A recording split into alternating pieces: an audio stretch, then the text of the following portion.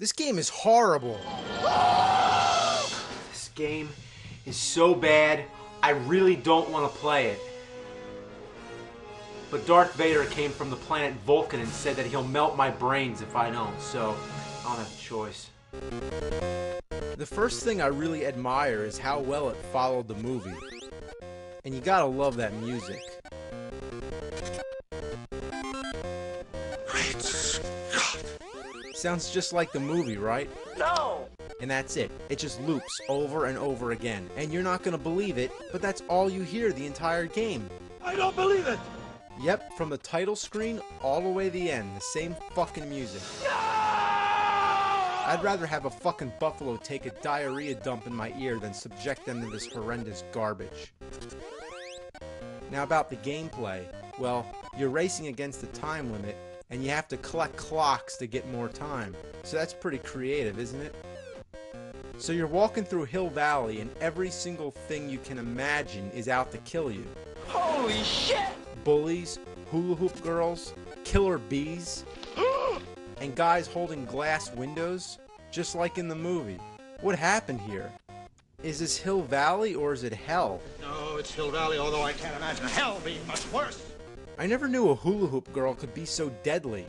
Why does she want to kill Marty anyway? He's an asshole. Not to mention it doesn't even look like Marty. Look at that black helmet head. Also, when did he ever wear that sleeveless black shirt?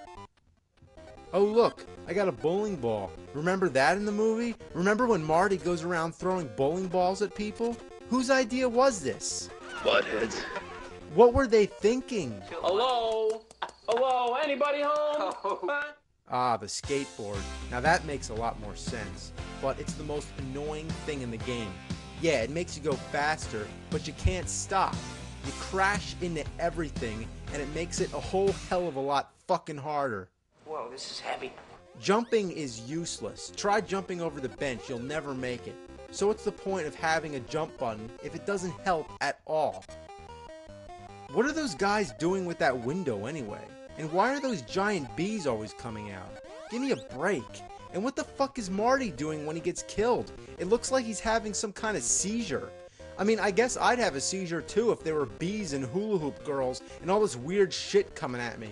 I mean, just leave me alone. I'm trying to collect clocks. Damn! Damn! Damn, damn! I never got too far in this game, but after the walking stages are over, you go to the cafe, which by this time is a breath of fresh air to see something different and get a break from that horrible music.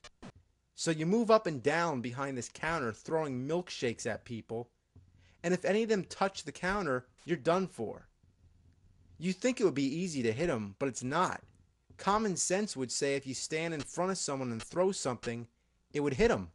You can't tell where to stand. Now, if you actually have the patience to get through the cafe stage, guess what's next? More walking. No! Oh, please, God, no! You know what's the worst thing about this game? Is that it bears the name Back to the Future, a movie well worth putting more time and effort into making a decent game. And the movie came out in '85, the game '89. There's no excuse. No fucking excuse. Just suddenly orders are passed. Quick, make a shitty game, name it after a big movie, and then just spit it into all the stores for all the kids to buy for 50 bucks. Yeah, 50 fucking bucks. There's no internet to look up reviews back then. It was just, you know, you buy a game and you hope for the best. And with Back to the Future, how could you go wrong? Oh yeah, you can fucking go wrong, alright. Like, if I just shat into a bag and wrote Back to the Future on it, that would be the same as this awful piece of shit. It brings my piss to a boil. What a piece of shit. I'll never play it again either. It's my last time. I'd rather eat out the rotten asshole of a road-killed skunk than play this game ever again. And I'm dead serious too.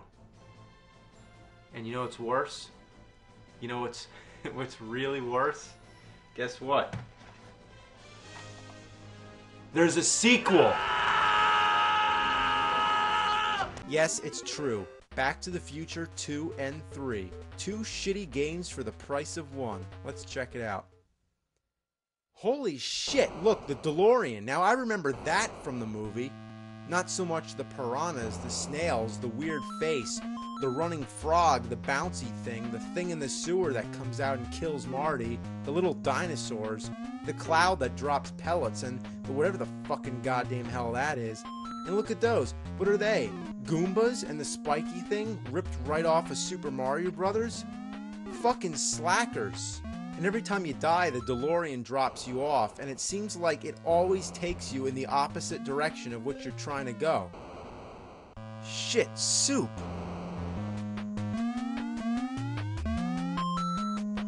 Oh god, don't let the blue bird get you. Ass! Get the key, get the key! Yeah, the hoverboard. Cool, a bonus stage. Wow. Fuck this. I wish I could go back in time to prevent this game from being made. Unfortunately, I need to build a flux capacitor, and I also need some plutonium to generate the 1.21 gigawatts of electricity, so it's out of the question. So, let's end on a positive note.